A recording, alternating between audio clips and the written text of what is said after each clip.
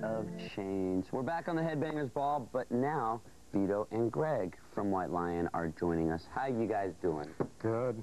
That's good. Now, this last album, you took a little bit more time to record than Big Game. Main Attraction took, I guess, 8 months or something like that? Well, not to record, I mean the writing and everything. It took the same time to record, but we just spent more time writing it. Was there any reason you maybe... Is there anything different that you did with the new album that you said, let's do this with Main Attraction and not do what we did on Big Game? Or did you kind of... Well, I think the thing that we did most different was that we tried to make it more of an album instead of a collection of just 10 songs, which gets, you know, when you're writing an album, you could write 10 songs and then say, okay, here's the album, let's put it in order. But we wrote it in order with the feeling of going back to the 60s, 70s of what you know, bought an album and you got that feeling of an entire album. Is that the way that you kind of went into it? I mean, did you look at some of the 60s, 70s type bands? And no, that's the way we went into it. You know, when me and Mike first sat down to write it, you know, we just didn't want to concentrate on one song at a time, because you do that, and then when you put all the songs together on the record, sometimes you find that they don't fit.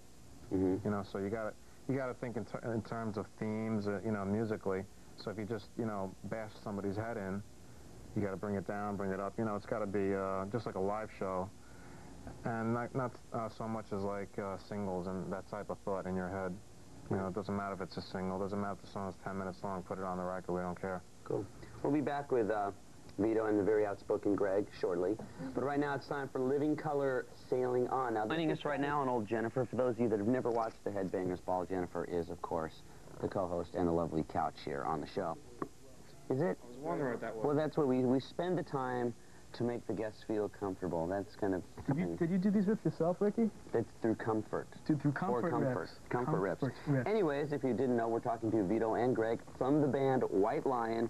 Now, all you guys are from other areas. I mean, Mike is from Denmark. Yeah. And most of the band has moved to L.A. now, with the exception of you, Vito, right? What's wrong with L.A.? Yeah. Nice question. That's just the old guitar player. You know, if I get too much of a tan, I'd look healthy, and it's not good for the band. Don't want to look healthy, right? Now, when are we going to see you guys? We talked earlier about getting you guys on the road, and I guess you're going to do European shows. Yeah, we're going to Europe May 5th, something like that, for our first shows in Germany. Doing like 6 weeks there, and I think we start here in the States, like June, July. Beginning of July, yeah. We're going to be, you know, headlining this time. That was our main goal, was to get out and do our own shows. So after all these years, we're finally going to get the chance to put on the show that we've always wanted to put on. Yeah, the first show's at the Glendale Galleria. Yeah. The mall. That's a little mall area that I'm sure most Tiffany fans are going, oh, really? Anyway, we'll be back with Greg and Vito in a few minutes. And we've also got videos. I'm just going to stand here and wait for both of these next videos. Motorhead and Thin Lizzy coming up. But right now, it's time for another great video. Back on the Headbangers Ball, we got Vito and Greg from the band White Lion. And we were talking earlier, before we went to the videos, about you guys headlining and doing headlining shows. Are there certain things that you're going to be doing with these shows now that you're able to do since you're headlining that you couldn't do as an opening band? Yeah, 3 songs worth of records. Before it was 45 minutes and get the hell out of here. Now at least we're going to get to play. You know. Is there any kind of special things on stage you guys are... I mean, you've got more stage area, obviously. No, actually, this year we're going back to the wall of amps look, you know, to tie into what we felt back, you know, getting back to the 70s or something. It's not, you know, not the big ramps that, you know, our singers got to jump around on. Just the big wall amps, and that's it. Did the guitarist get to jump around on? Yeah, you know, it's not none of that. No, I can't jump. They're 3 high.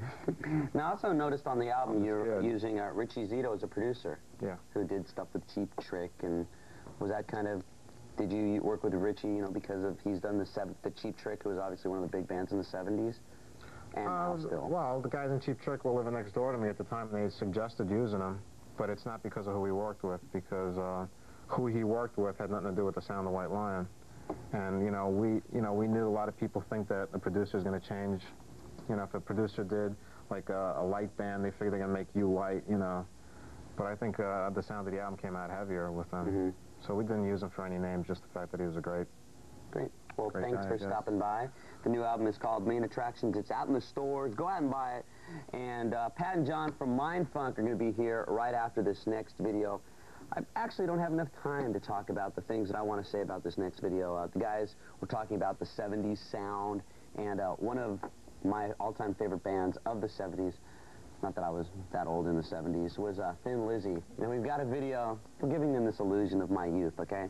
And we got a video right now from Thin Lizzy. Now, of course, Bill Einlet, the singer, OD'd, and so that's probably why there aren't any new Thin Lizzy albums. But they recently remastered this song, and this song has never appeared on any Thin Lizzy records.